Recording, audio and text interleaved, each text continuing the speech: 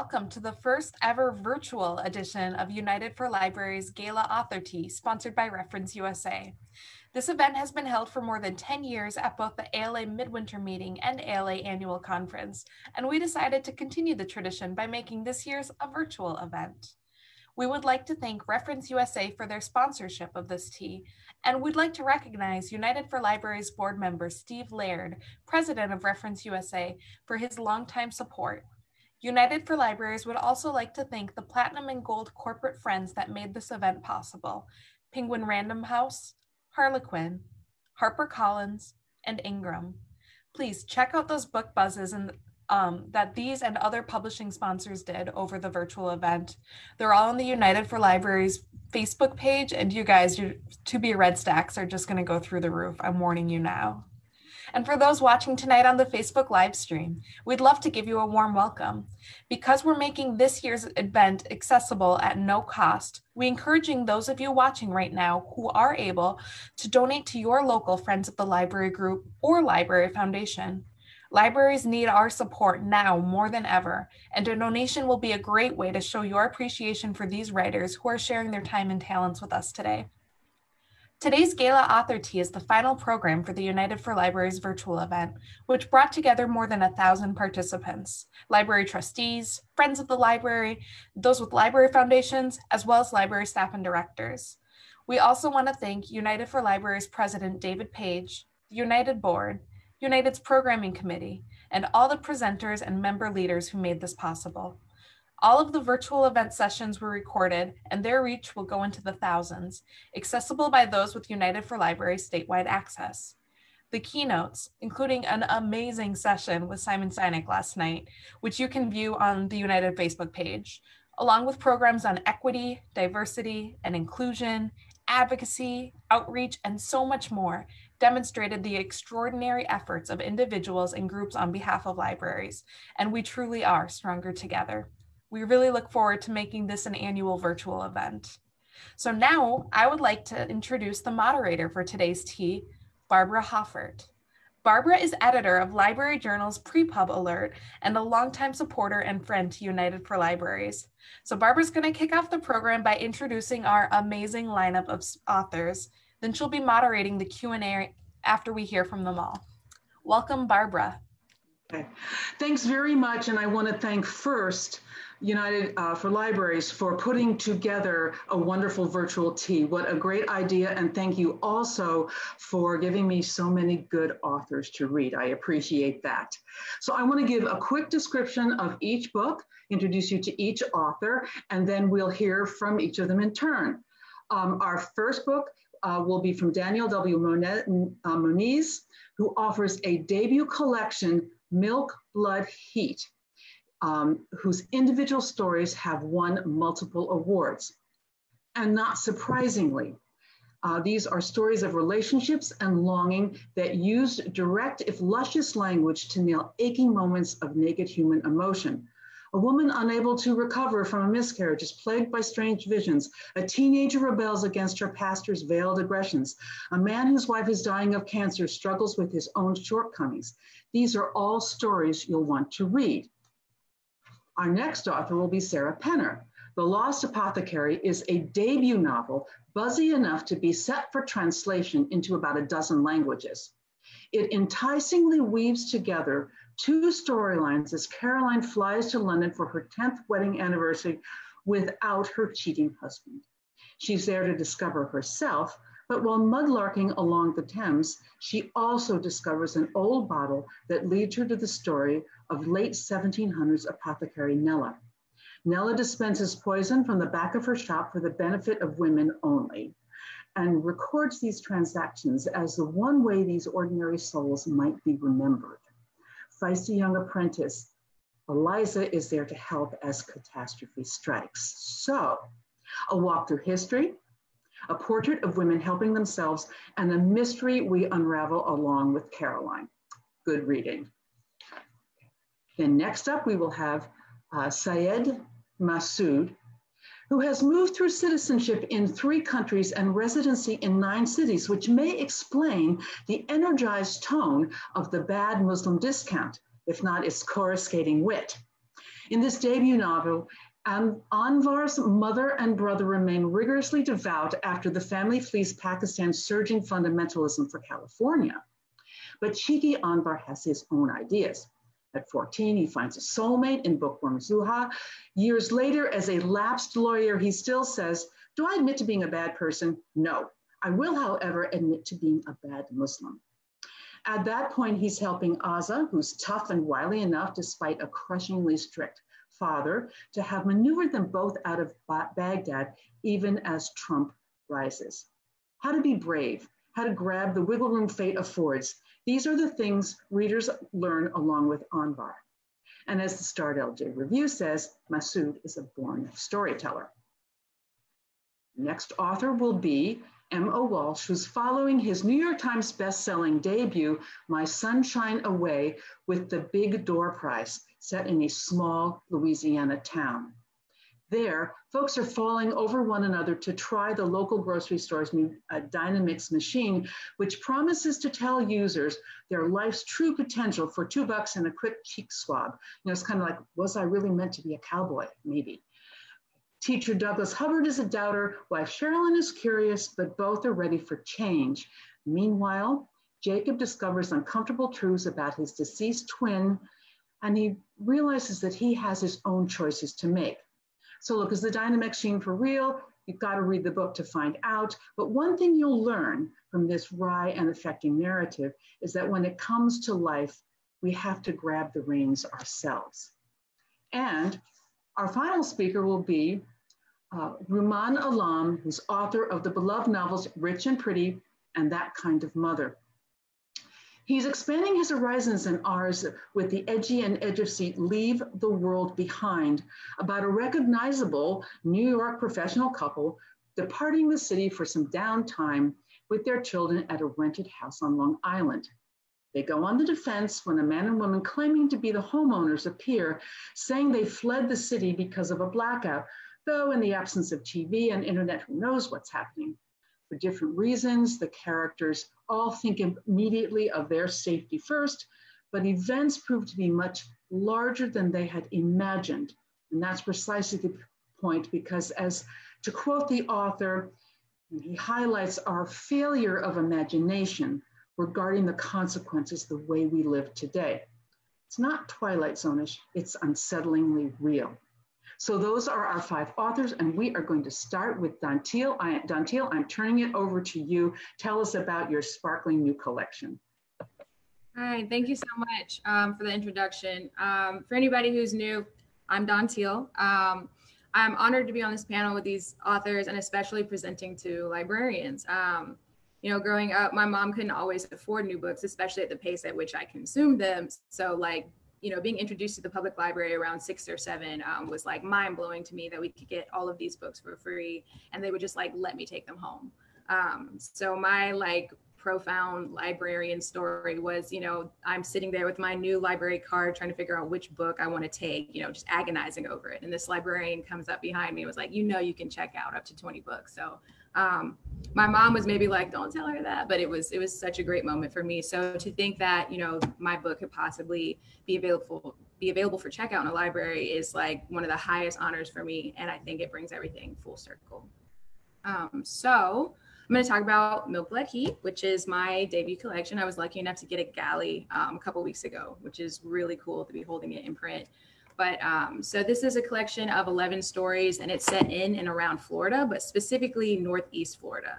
I think people mostly think of, I mean, obviously in this current moment, I know what people are thinking of when they think of Florida, but like current moment aside, I think most people think of Disney World or places like Miami when they think of the state. And there's a lot that gets left out of that imagery. So it was important to me to set these stories around my hometown.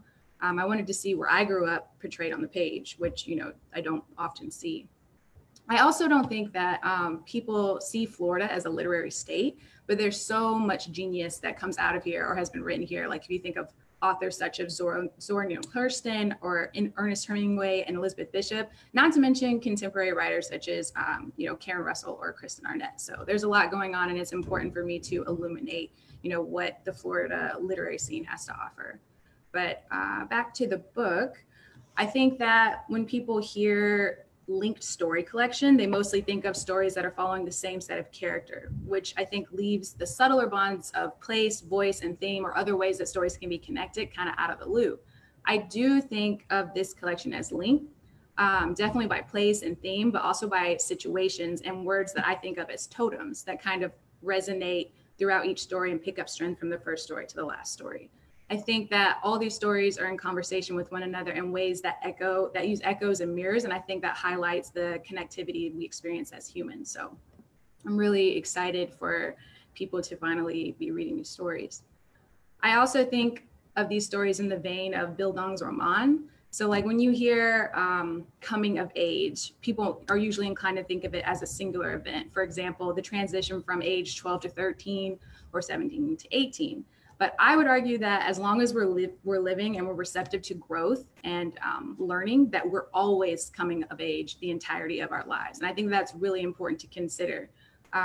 So in the title story of my collection, Milk, Blood, Heat, there's a 13-year-old girl who's kind of coming into awareness about herself. But in a separate story, there's a 58-year-old retired car trucker who's also doing that same thing. And so I think that coming of age is nothing more than a realization or a discovery about ourselves or the world. So these stories are interested in that moment. And, you know, does the character accept this new knowledge that they've learned, or do they turn away from it? And what are the consequences of either choice? Let's see. So a little bit about the process of writing the collection. Like novels, short story collections can take years to write. But additionally, with short stories, you may not even know you have a collection and what you're writing towards until you have several stories. So for me, the oldest story in this collection was written in 2012 during my senior year in undergrad. And I didn't think like, oh, I'm writing a collection. For me, I was like, oh, I'm writing a story assignment. This is something that, you know, I wrote and I put it away for several years. And then when writing kind of like didn't let go of me, I came back to it. And when I got into my MFA, I wrote some of the rest of these stories around 2016 to 2019. But it took me until I had 4 or 5 of them to realize that generally I was circling around like the same obsession with each story. And the question that it amounted to was, am I a good person? And because good is a value judgment, it can't exist without its opposite. So then it becomes the question of who gets to define good or bad, and can this morality be situational? And so that's kind of how this collection was born. I just leaned into an obsession. So I think that's one of the really cool things about being a writer, is that you get to explore your obsessions on the page in a way that might illuminate something for a reader, which is really cool. One thing that I'm hoping to achieve with this book is to kind of shift the discourse of how short stories are valued compared to the novel. I think it's very common to hear things like, oh, you know, short stories are for MFA programs, or that people don't read or don't buy story collections, which I don't think is necessarily true, and especially over these last few years. Especially if you're looking at collections that have done really well, like as far as critical acclaim, if you're thinking about Her Body and Other Parties, or Lot, or Lucky Man, or even Florida, you know, by Lauren Groff. So I think that it's just a matter of changing the discourse and kind of getting people to understand what the value is in a short story, and not just kind of be like, oh, it's this brief thing, so that means it has less of an impact. It's been such a thrill for me to create these deeply immersive worlds in the span of like 10 or 20 pages. And I think it's really powerful that something so brief can stick under the skin. And so, you know, that's my will for these stories, that they find the people who need to read them and that they stay with them. So that's it. That's all I got. Thank you, Dantiel. That was terrific. I can't wait to dig more into the process that you're describing and get to value it more. Thank you. So our next author is going to be Sarah. Sarah, if you can come on the screen, and I want to find out all about the research process that you went through to emulate the research that your author did, that your character did. Yes, thank you so much, Barbara. I'm so thrilled to be here tonight. And when I first got the list of panelists for the other authors on this call, I was very much humbled and honored that my publisher had somehow gotten me on this fantastic list, because as you so eloquently noted at the start of this call, this is my debut novel. I don't even have any, publications in Wall Street Journal or New York Times. So I'm thrilled that the early reception for The Lost Apothecary has been so wonderful. So I'm very excited and appreciative to talk to all of you tonight. I am tuning in from St. Petersburg, Florida. So that's something Dantiel and I have in common, which I think is pretty neat, that we are both located in Florida. And as she said, it's a bit crazy down here, but I'm staying healthy. So I hope that everyone on this call is as well. And I'll be honest, one of the challenges that I had when kind of putting my thoughts together for tonight was, what tea do I make for myself, especially given that my story takes place in London. So I ended up just getting a chamomile lavender tea, but of course I'm presenting to a number of people that I've never met before. So I also had to pour something a little bit stronger. I know Imo said he's got something with vodka, so I do as well. I've got two beverages here in front of me. So about The Lost Apothecary, and Barbara, I promise I will answer your question about some of the research that went into it. But first, I just want to start with what The Lost Apothecary is about. And as you mentioned, Barbara, it is about an apothecary in 18th century London who sells well-disguised poisons to only women who want to seek vengeance on the men who have wronged them. And excuse me, her vial, one of her vials that carried some of her poison, is actually discovered 200 years later, present day, by my character Caroline, who is mudlarking on the River Thames. And mudlarking is a word that very possibly some of you have not heard of. I had not heard of it prior to several years ago. But mudlarking essentially means scrounging around in the mud of the river looking for interesting historical artifacts. So this is exactly what happens. My present day character finds an old apothecary vial and ultimately ends up chasing down this 200-year-old unsolved mystery.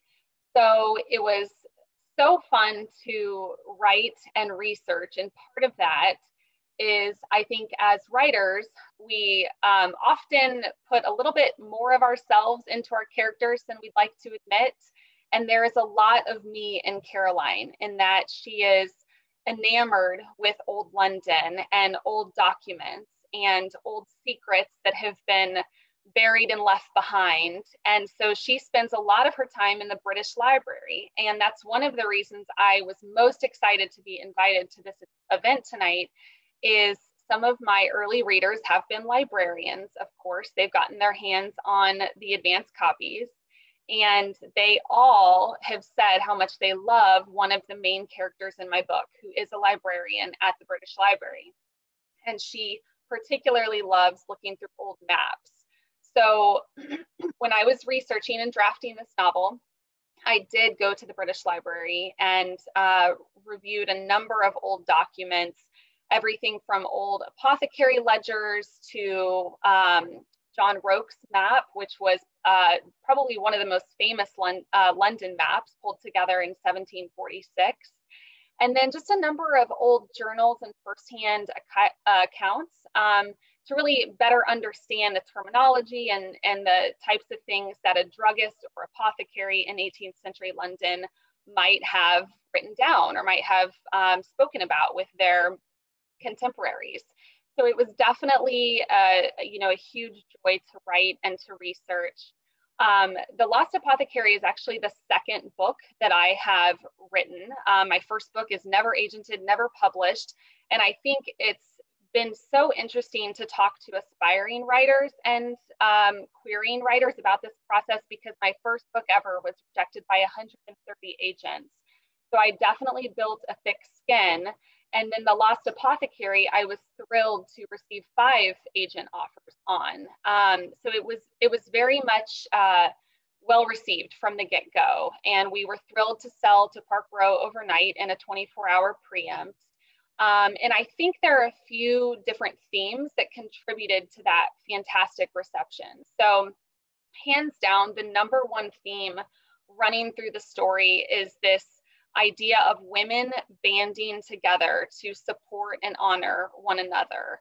And sometimes that's via bad things. I mean, obviously the book is about poison and about murder, so that's maybe not the best route to seek vengeance.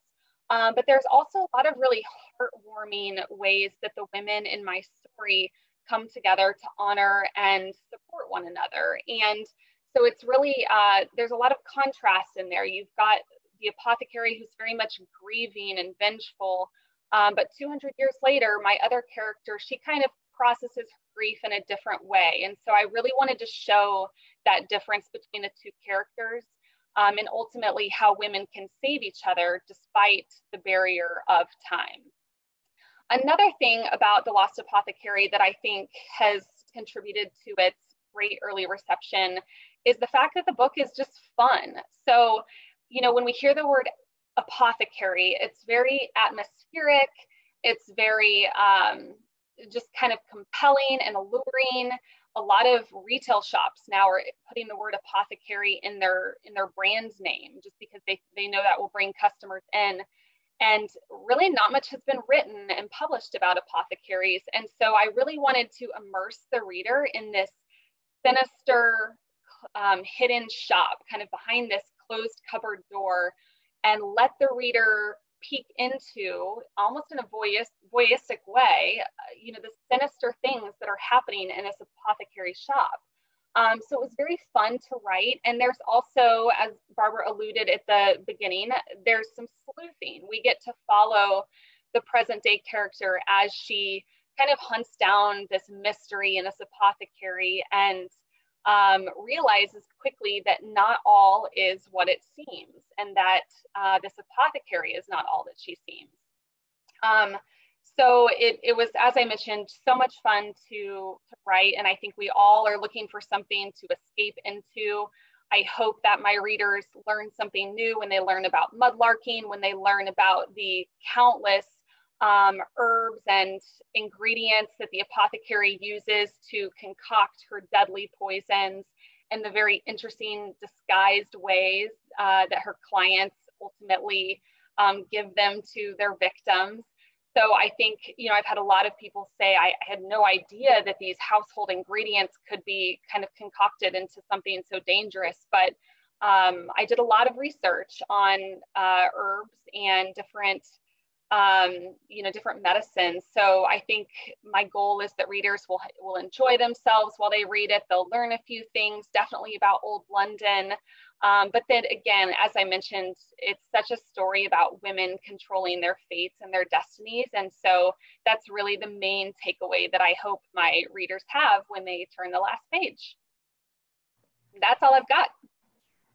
Thank you, Sarah. And the research shows up, but then you go so far beyond it with two very interesting storylines, which I like because often when I read a book with two different storylines, I find myself liking one a whole lot more than the other, but that didn't happen here. I enjoyed each of them and wanted to get back to the other at every moment. So appreciate this and looking forward to your next book. All right. Thank you. All right. So thank you, Sarah. And our next author, Syed Masood. Syed, I have to tell you, you made me laugh the whole time I read this book. So let's see if you can do it again as you're talking on screen. Hi, everyone. It's a pleasure to be here completely across the country in Sacramento, California. So The Bad Muslim Discount is my debut adult novel. My first novel, which is YA, debuted 2 days ago, so I'm still riding high from that. But I want to talk about the title of the book because that's the first thing everyone asks me. The Bad Muslim Discount, what does that mean? I get a lot of side eye from desi uncles and aunties that I know in the community, sort of wondering if I'm going to make them look bad. And so I have to explain to them, the job of an artist is to tell the truth, not to paint a rosy picture, and to tell the truth while being hopefully entertaining. In my case, I try to be funny. It works sometimes.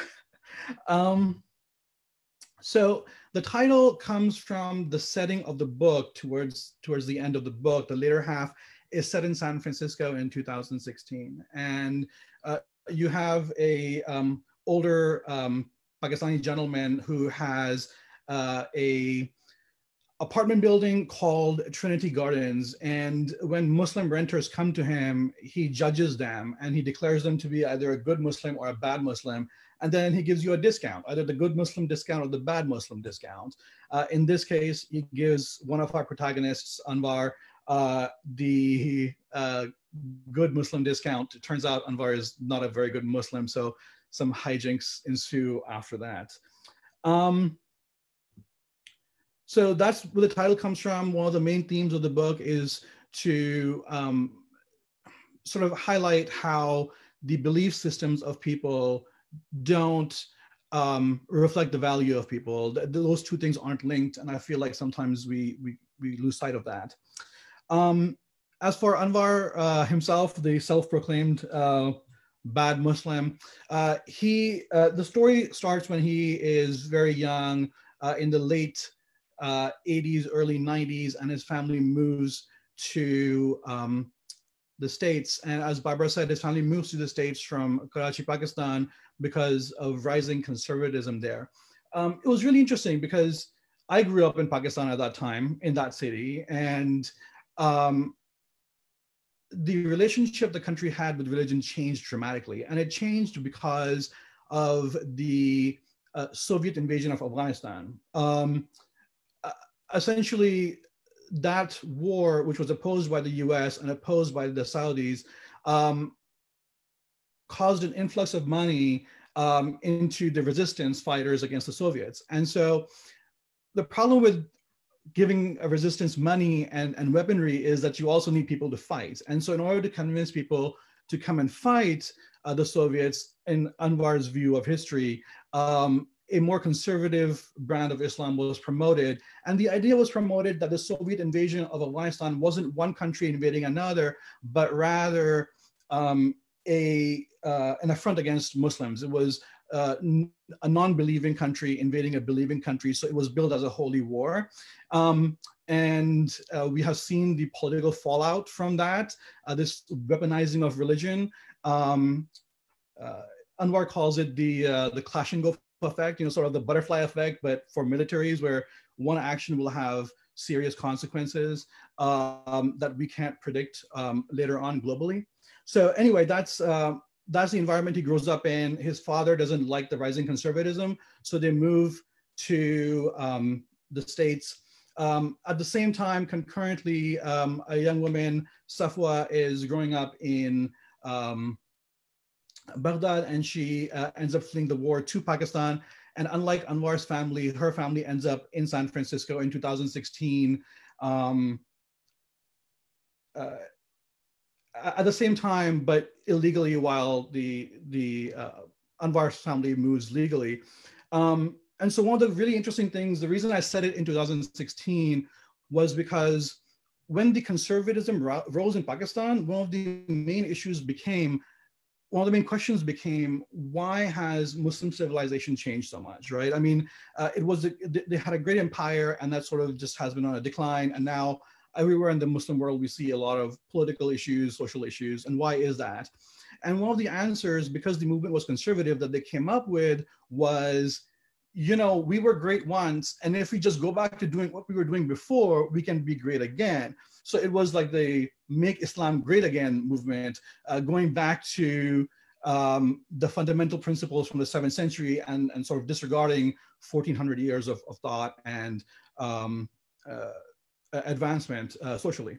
So obviously, Make Islam Great Again, I'm sure people can see the parallels with 2016 and the election that happened. So I thought that was a sort of a cool theme to explore. And finally, I want to talk very briefly about my inspiration for this book. I finished law school right after the Great Recession was ending. So there weren't a lot of jobs to be had, and I would go on these really long drives with my dad, who was a very stoic person. And we would be stuck in a car, for hours, driving from city to city in California, trying to find me a job. And one day, a story came on the radio, which something horrible that happened in a Muslim country. And he turns to me and uncharacteristically, he says, "You should really do something." And I'm thinking to myself, what am I going to do? I mean, you know, I'm an attorney. I do insurance work. I don't have any kind of ability to influence people's views or to get my own views out there. Anyway, my dad passed away and the world kept getting grimmer and grimmer and the news kept getting darker and darker. And I couldn't shake his voice sort of telling me to do something. And so I did.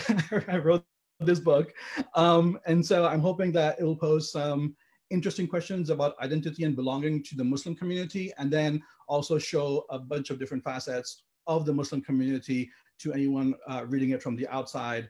Yeah, that's all I've got to say for now. Thank you. Thank you. And so again, great wit, but also great context for understanding, for understanding the, have you lost me? A great context for understanding. Sorry, we lost each other, and now I'm glad we're back. Okay, great context for understanding some of the issues we're facing today. I took down lots of notes, some individual insights that were really terrific. And before we leave the screen, which I just did momentarily, please just take a look at the cover of the book, which I think is terrific, and it's right over Syed's shoulder, right to the left. Okay. Thanks very much. And our next author is M.O. Walsh, and let's see about his potential as an author. See what.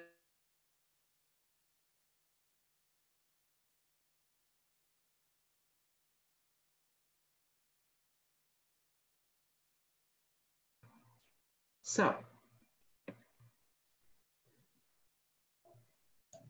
I'm sorry, are you there? Yeah. Wait. Okay. Yes, I'm turning it over to you. As I said, we're going to see what the Dynamics machine says about your potential as an author. Okay, let's chat. Yeah. Thank you. I appreciate it. Yeah, I'm just sort of bummed out that I have to talk. I was enjoying listening so much. That last thing about Syed's father, and that's amazing. Really happy to be on this panel. Everyone is so talented and hardworking. Just like everyone I know, all the librarians as well. Thank y'all for having me. So this is my second novel. My first one was called My Sunshine Away. Came out about 5 years ago. This one's called The Big Door Prize. Comes out in about a month from now, September 8th. So very excited. As y'all know, it's just, I don't know what's wrong with us writers, but we just put so much into these things. And just care so much about them, you know, that when it gets a chance to actually maybe hopefully find some readers, it's just really exciting. Anyway, so this book is, as Barbara said, thank you, Barbara. It's the idea, I guess the premise behind it is, it's an idea I had a long time ago, probably more than 10 years ago. I wrote a short story sort of based around this same concept. And every once in a while, you know, writers get lucky enough to have an idea that just sort of like never leaves them, you know. I have lots of writer friends who are always walking around like writing every single idea down, you know, and have all these notebooks. And I don't really do that because typically I know the ones that are good, the ideas that are good are going to stick with me. I have lots of bad ideas, trust me, but the good ones sort of stick around.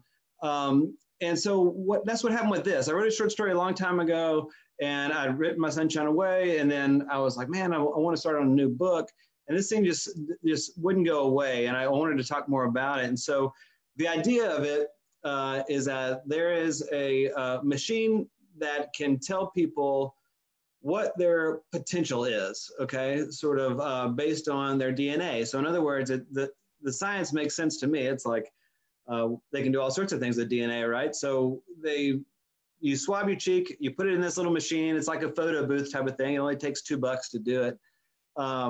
You put it in and it sort of analyzes your DNA and tells you, okay, well, this is what your sort of biological makeup says you are capable of being excellent at, right? So, you know, there's all sorts of things that immediately would spring to mind, you know, sort of physical attributes. Like, you know, you could be a great swimmer, like an Olympic swimmer, or you could be you know, a ballerina, you know, there's all these things.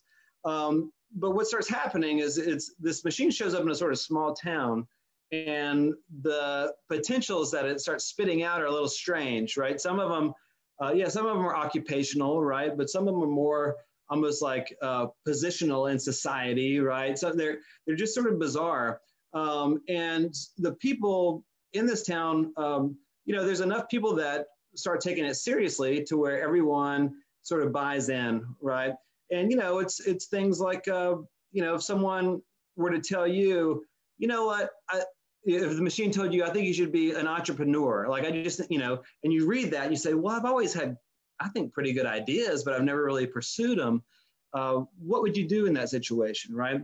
So what happens is, and I want to be clear, this is not like a sci-fi novel. That's the only thing that's sort of science fiction-y about it. This is a small town, it's set in Louisiana, Southern book. That at the heart of it is a love story, because what happens is our main two characters have been married for a while, very happily. They adore one another, but they both try this machine, and it tells them, it gives them sort of wildly disparate readouts. So in other words, you know, they've been together for a long time. They have this sort of quiet, happy existence, and then the female partner is given this really sort of far out reading of what she could be, something she never ever considered, and is just sort of delighted and sort of seduced by it in a way. And the main character, Douglas, is a high school history teacher. You know, everyone just thinks of him as, you know, the wonderful sort of benign guy in town that you can always count on and depend on, and they really like him. But he's always thought he was meant for something better. And his passion was music, right? So he collects jazz records. He loves music. He's always wanted to play music, but just life has been, you know, conducted itself in such a way he's never had a chance to pursue it. Well, his readout from this machine basically tells him that he's already the best thing that he could ever be, right? And so you have these. That's the heart of the story, is that you have this couple that are given these sort of wildly disparate ones, and we're sort of, I hope at least, rooting for them to figure it out, right? Because where all this came from, I'll only go another minute or two, where all this came from is a longstanding idea I've had that, like, a lot of the most talented people in the world probably have no idea that they could be really talented at that thing, right? Just because of whatever sort of societal constraint has put on them, or wherever they're from. You know, maybe they've never thought to pick up a banjo, because they don't live in a place where people play banjo a lot, but they might be excellent at it. I've always just thought of that. You know, the best, probably the most talented writer in the world, maybe has just never thought or never been encouraged to sit down and write a story, right? So that idea always stuck with me, and I started thinking about, what if people were actually told what they could be great at? What would they do, right? If you were already happy, right? Which I know librarians must be, right? They've already met their true calling, right? If you were already happy and someone told you that you should be something else, would you abandon everything that you had built that happiness upon, based on what a suggestion, or would you say, no, you know what, I'm happy, I'm going to stay just like this? And which leads to the main question of the book is, you know, what if some of us already are the best version of ourselves that we could be? What does that mean? Are we able to embrace that idea? What if we think we're not very extraordinary, but the truth of the matter is we are. So anyway, that's what's behind it. The title, very quickly, comes from a lyric of a John Prine song. I don't know if y'all know the musician John Prine. He passed away earlier this year. He's a great singer-songwriter, I think a total genius. And the book is dedicated to him and his very big-hearted lyrics. And if you are a John Prine fan, the book has about 40 different references to him and his work all throughout. If you don't know him, don't worry about it. You don't need to. But anyway, I hope the book is fun. It's got some suspense in it. A big love story at the heart of it. And like we said earlier, the whole point is to try to say something while being entertaining. And so I hope it entertains you as well. That's it. Thank you. Thank you. And it is entertaining. And I love the dual idea of the power of suggestibility, but on the other hand, we can really look at our lives and say, but this is good. It's a nice aspect of that book. So thank you very much. Thank you, Barbara. Thank you. Sure. And our final speaker is Rumaan Alam. And Rumaan can come on screen and tell us about your third novel. Thank you so much. Excuse me. Before I get into my book, I just want to say thank you to United for Libraries and the ALA for hosting me tonight. It's really an honor to share a virtual stage. I wish it was a real stage because I would love to meet Dantiel and Sarah and Emma and Syed, who all spoke so passionately and eloquently about their books. And there's like a particular honor to me in being there when a debut writer gets to talk about their first book, because I think that's a very special moment. And like, I just love watching that. And I feel like, I don't know, it's a moment that every writer should feel really proud of. And I love that sort of vicarious pride that I get to experience by lurking on the edges of that experience. And also I understand that this event normally takes shape as a tea party. And so I humbly asked United for Libraries to invite me back in 2022 for an in-person, because I think you owe me a cup of tea, because especially if it involves pastries, which I'm hoping it does. And also, before I get into what my book is about, I just want to say something briefly about what libraries have meant in my life. I was a guest at the Public Library Association conference a few years ago when I was promoting my debut novel, Rich and Pretty, and I got to say this to a room full of librarians, and they all nodded knowingly. But when you're a nerdy gay teenager, the library is a lifeline. And I spent so much time in my local public library in the suburbs of Maryland, and I came home with stacks of whatever the children's and teen librarian had recommended to me. And I remember that very clearly many years on.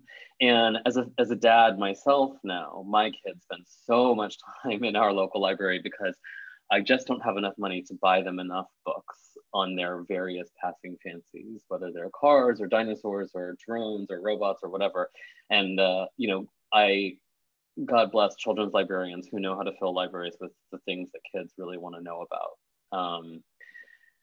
As you might have heard in Barbara's introduction, my new novel is called Leave the World Behind. It will be out in October. And it tells the story of an upper middle class white family from New York City, Amanda and Clay, and they have two teenage children. And they're on holiday in a rented house in a quiet corner of Long Island, a kind of unfashionable sort of Long Island farmland, not like the hip, cool happening Hamptons.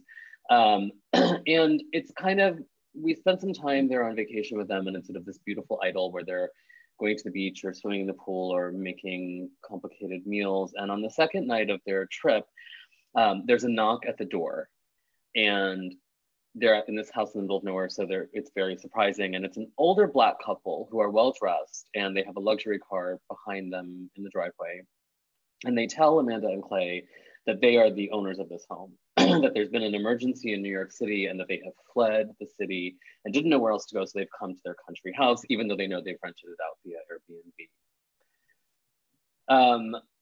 From that moment on, the book kind of uses the conventions of the thriller. And my hope is that the reader will find the reading experience of this book very sticky, that it's the kind of book, I hope, that we all know and that I personally really love, where you stay up too late and you tell yourself, well, I'm just gonna read one more chapter. I need to know what's gonna happen here.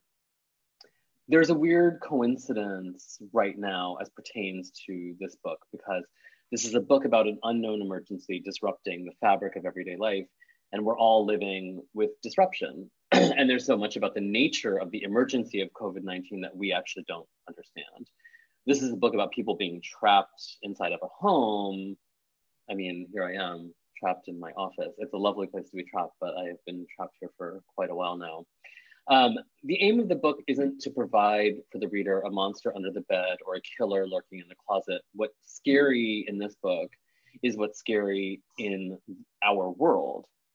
It's the complex muddle that we've made of how we talk about or don't talk about and negotiate race in contemporary society. It's the illusion of material wealth and comfort.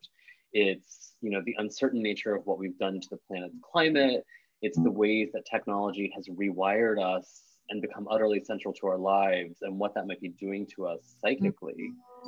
And my hope is that the reader experiences real fear or a real thrill, but I hope more than that, the reader will experience thinking about this moment in our lives, this moment in our history in a new way. So that's sort of my spiel, and I think we're gonna all talk, all 5 of us now. Yes, we're all gonna come back. Thank you very much for a book that is not only relevant, but prescient, and a book that everyone, I think, will be reading in shelter as we all continue sheltering. And so let's invite everyone back. If we were in an auditorium and drinking our tea or our cocktails at this point, we'd all be applauding. But that was for everyone just a terrific group of books, and looking forward to introducing them to all of my readers as well. So the first question I always get asked all the time by the audience is, so how can I get these books? And I'll just intervene to say, of course, turn to your library reps for the publishers here, and also you can certainly get the galleys on NetGalley and Edelweiss, and I recommend you do so as quickly as possible. And next, just to pursue, let me just pursue a theme that Rumaan has brought up, the specialness of the debut novel, or the debut collection, because we do have one here. And I think it's particularly interesting because we actually have 3 debuters here. And I'd like to ask each of them in turn about their debut experience. You've all talked about it a little bit, but maybe what was the scariest or the most fun aspect of publishing your first book? So Dantiel, I'm going to call on people, it's a little easier in this environment, but Dantiel, if you could tell us first about your thoughts about what was the most exciting thing, the scariest thing about having a first book published? So I can answer both of those with one answer. The best thing and the worst thing was that people are going to read the book. I'm like, you know, like, yay, people will read the book. And then I'm like, oh, people are going to read the book. You know, just being exposed in that way kind of is a little anxiety producing, but it's also really exciting. It's because this is something that I've made that I'm really proud of. I know a lot of writers get into that track of, oh my God, I hate my writing. I never want to see it again after it's published or whatever. But I write with myself in mind first and foremost. What would I want to read? What interests me? And so these are the stories that I would have liked to have seen. I made these stories. And so for me, I don't get like sick of my writing in that way. Maybe it'll change after, you know, I've been talking about it for another year after publication, but like, I'm just excited that, that it's going to be in the world, but it is a little scary at the same time. Yeah, wait for it. The reviews are coming soon, and they come before publication. That's something a first novelist I talked to didn't realize. So it'll be good. It'll be exciting. Sarah, really quickly, the scariest, most fun experience or combination. Yeah, Barbara. So the most fun part of this whole thing for me has been, interestingly, the translation rights that were sold in the international territories. And the reason for that is, you know, I'm born and raised in the United States, but I'm ready to do and see more. I've traveled extensively, and my husband and I would love to relocate to Europe here in the next few years. And so to see that those territories were interested and found value in the story and that it would appeal to readers there, that was a really exciting moment. The scariest thing, absolutely, I'm editing my next book now. No one has seen it. I'm sending it to my agent in 8 weeks, and I'm terrified. I feel like I have a lot to live up to. So that's the scariest thing. I just sit down at the computer each day and hope that I'm doing my work some justice. Okay, thank you. Syed, you actually have a double hitter. What's that like? It's been a lot of fun. The scariest thing was the same for all of them, which was that the local community is going to read it. My wife was scared that, my family still does arranged marriages. So she's like, no one's going to want to marry our children after they read your books. I'm like, dude, they're like 6 and 3 years old. They'll get over it. But so there's a lot of anxiety because, you don't want the aunties reading about the characters kissing or whatever. It's a bad look. There's some swearing in the young adult. There's no swearing in Bad Muslim because I reserve swearing for young adults only. So that's been the scariest thing. The most cool thing has been, when I was growing up, Desi culture, there's a lot of don't do arts, do science only. And so when I was studying English literature, my mom was really on me. And one day I turned to her and said, one day I'm going to write a book and you're going to call all your friends and you're going to tell them my son wrote a book. And seeing that actually happen, despite all odds, has been really cool. Okie doke. Thank you. All right. And now let me turn to the two veteran authors with a question actually from the audience. We can start with you two, first with Mo and then Rumaan. Someone is asking, how did you stay motivated? Was it hard to stay motivated during lockdown, sheltering? What is the impact, therefore, of the pandemic on your writing? So, Mo, you first.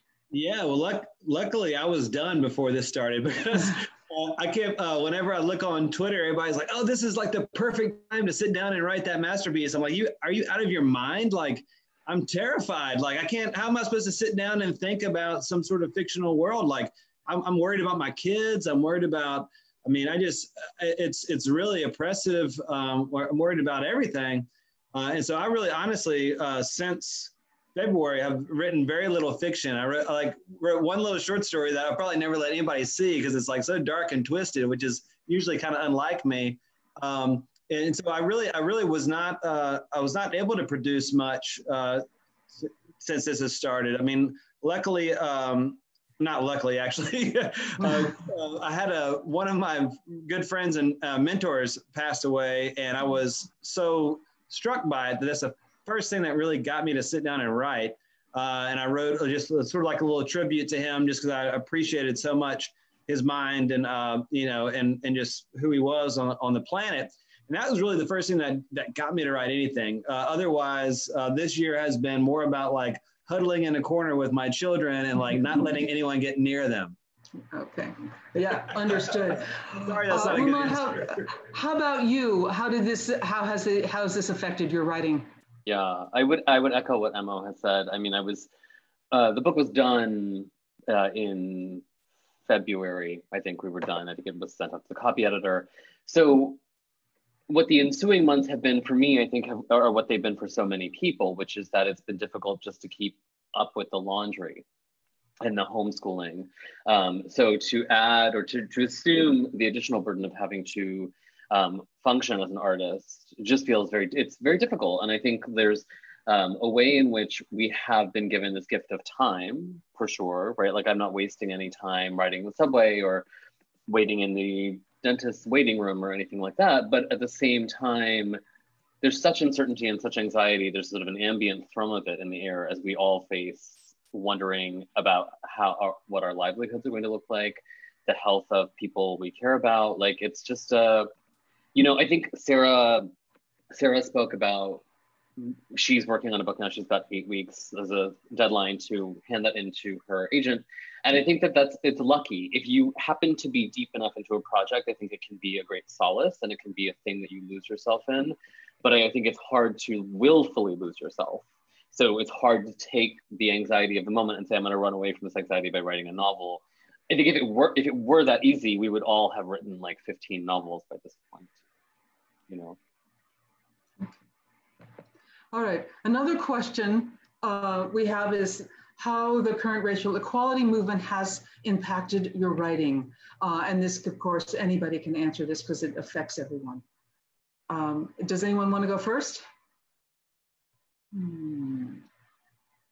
I'll say something. I had a podcast reviewer this week, a feminist podcaster, and she gave me 4 stars, and she said the reason she docked me for a star was because she felt there's not great representation in my book, and I really took that seriously. And, you know, it's a loaded question, Barbara, but I very much am reflecting on her comments. And as I work on my current book and future books, that's going to change and I'm going to do better. So it's absolutely impacted me personally. Dantiel. Yeah. So, you know, being steeped in a patriarchal white supremacist kind of foundational country, like from birth, you know, it's kind of hard to detach yourself and kind of figure out, like, I mean, like, you know, something's not right, but then it's taken me until my late 20s and early 30s to kind of be able to articulate those things as the, you know, more consciousness is going around and more people are talking about it. But it's not, for me, it's not as if like, oh, this current moment is going to change the way that I'm writing. Like, these are things that I'm always writing towards, and I'm always trying to figure out how to center my own narrative and people's narratives who look like me and experience what I experience, and how to center that in my work instead of thinking of myself on the fringes. So I'm just going to keep doing that, keep moving towards my own center. And, you know, if people want to come with me, that's cool. Mm-hmm. Okay. Thoughts from other panelists in that regard? Syed, speak up. So one of the luxuries of being a writer is that you get to create your own fictional world, and I just don't concede the ground. I mean, I just write as if equality exists. And I got excommunicated recently for my YA book, informally excommunicated by some random person on the internet who said, "What will white people think if, you know, you portray Muslims who are doing bad things?" And I'm like, I don't care. And so, you know, not right. You can liberate yourself, I feel, as a writer from the external gaze. And if you do that, it frees up a lot of creativity and space for you. Yeah, that's a great power actually of reading your book, is that feeling comes across. So thank you. Okay. Other thoughts in this area? I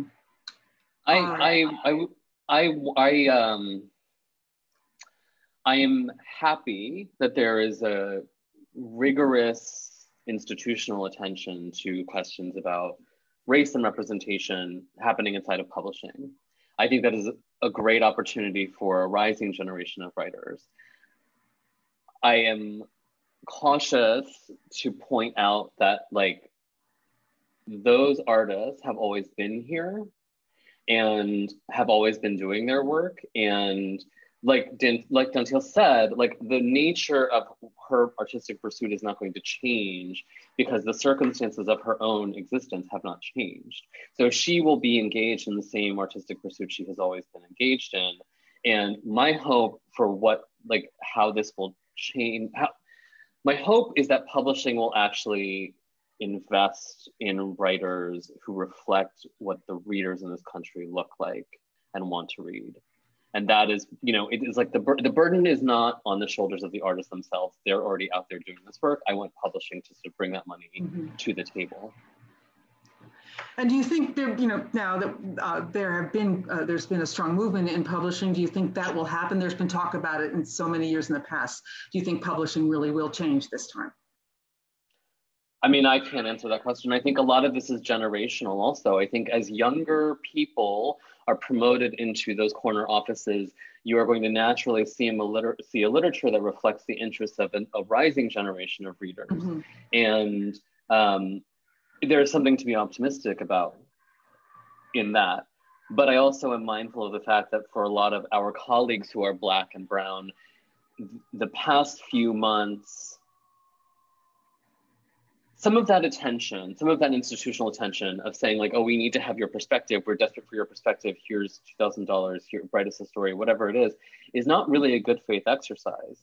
And it creates more labor for the very people who are sort of dealing with the psychic fallout of living in a society which, as Dantiel said, is sort of fundamentally designed to exclude people who don't look a certain way or don't slot in comfortably a certain way. So I'm thrilled if there are writers who can seize this particular opportunity and make a little money and maybe get a phone call return from an editor who maybe otherwise wouldn't have. That's wonderful, and that's a tangible individual goal. But I'm mindful of the fact that I don't want to just shift all of this burden onto like the 10 Black writers who got a book deal in the last 18 months. Like, I want to be thinking about like the undergraduates and the high school students who are still, you know, forming, and make sure that there's an institution ready to look at the work that they're going to produce a decade from now. Okay. I would agree with that totally. I mean, I don't want to say too much on this, but like when you're talking to artists, I think in general about this question, you're preaching to the choir. I mean, the artists are the people who always are just flinging their hearts out to everybody and who see these things, right? I mean, hopefully, and are active about these things. But what we're spending most of our time doing is making sure the sentence doesn't suck, right? I mean, the problem is societal. The problem is not with art. You know, I mean, I think that like exactly what Rumaan is saying is if it's about publishing and better representation there, that's all great things, but none of that like solves the problem. I mean, the artists, I think the people who are writing and spending all their time in these fictional worlds or even or nonfiction doing this work, that's the choir. I mean, I never run across writers who don't feel like there needs to be change in that there. It never happens to me. I don't know if y'all know them, but I don't. I don't, that's it. That's all I'll say. Okay, other thoughts? I just want to say that I was speaking a while ago to a novelist saying that he got so praised for giving voice to the voiceless. And he said, well, we're not voiceless, we never have been, you know, and that assumption of voicelessness is more a structural problem than it is about writers themselves. So I thought that really hit me when he said that. So thank you. So I think let's just wrap up and get back to RT or whatever. But we've been talking about your books, all of you, and your writing, and just curious to know if there's a book that any of you is reading now that you'd particularly like to recommend to the audience. You're reading, not your writing. Anyone have a thought? M.O. Yes. Well, I just read S.A. Cosby's Blacktop Wasteland. Mm-hmm. Do y'all know this book? It's a crime novel. It's a African-American Appalachian writer. I don't read crime novels, and it reminded me of why, because this thing is so intense and great, I mean, and violent, that I'm sitting there, I was telling my wife, I was like, what am I doing to myself? I'm the type of person, like, when I read a book, I get so emotionally involved in everybody, and all these people are dying. And being shot, and it's so intensely, I mean, it's well written and so intensely crafted that it was the type of thing I would recommend it if you like pain, right? If you enjoy pain, read Blacktop Wasteland. It was really good and effective in that way. Okay, that's good. Other comments, thrillers or not, pain or not? Rumaan. Oh. I'm reading a wonderful book right now called We Cast a Shadow by Maurice Carlos Ruffin, which is it's a very vibrant book full of a lot of intelligence. It's really fundamentally about paternal love, which is, I don't know, there's just something very sweet. It's about, it shouldn't be sweet. It's sort of a postmodern race satire, but there's a lot of sweetness. There's a lot of sensitivity around the paternal love that animates a book that's ultimately about Black people seeking to lighten their skin. It's an extraordinary book, really, really a beautiful book, and I highly recommend it. Okay. Can I say something about that real quick? Maurice is one of my students in the MFA program here in New Orleans. And so he's an incredible writer, an incredible story writer, and he's been working on this novel for so long. And I got a chance to judge a contest, or a novel in progress contest, right? Tennessee Williams Festival does. And they sent me all these manuscripts, and I read one that was just soaring above everything else, but they're all blind. It was a blind contest. And I had not read a word of his novel. And I just had this sinking suspicion. I was like, oh my God, I bet this is Maurice. I bet it's Maurice, because there's just something about his writing and something about his insight that was so clear and just spoke through a blind submission process. And so I sent the festival a thing saying, look, I'd have to recuse myself because I think I know who the author is, right? And I was like, I think it's Maurice Ruffin. And they were like, you're right, but you know what? We're not going to recuse it because every writer, every reader that it went to before that, it was their #1 ranked novel out of all the things they had read. So they're like, there's no point in recusing it because it absolutely destroyed all the competition in this process. It's a great book. I do hope people read it. And he's a wonderful, wonderful person. And could you just repeat the title for the audience again? Yeah, We Cast a Shadow. Sorry, Rumaan, you go ahead. Right. That's a shadow. We Cast a Shadow. Okay. All right. Dantiel, did you have a book to volunteer? Yeah. So this is How Much of These Hills is Gold by C. Pam Zhang. I know that it's been getting a lot of attention. It's longlisted for the Booker Prize right now, which is really cool. But this novel kind of reimagines the American West to include the Asian American immigrants who came and helped establish what we think of as, the American West and cowboys. And so it's a really great, sprawling, adventurous, just amazing book. And if you can check it out, check it out. Sarah. Yeah, so for anyone who enjoys 1970s crime fiction, Ruth Rendell, I just last week finished her book, A Judgment in Stone.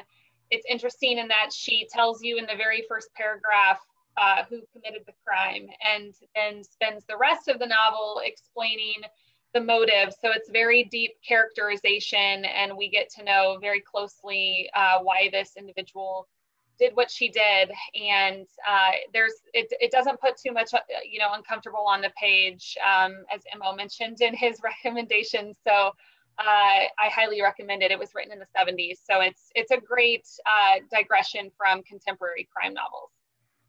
Okay, and Syed, I don't think we've heard from you.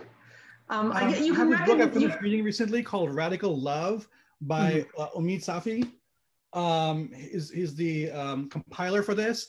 I just want to say, actually, going back to the earlier question about equality, the way we read in our canon is unequal. There are amazing writers and poets that, because we don't always read in translation, well, let me say it this way. Who we read in translation is a reflection of how we view societies. We will read Tolstoy, but we won't read some brilliant authors in Africa. We won't read Arab authors or Indian authors. So I think that particular collection of poetry is really great.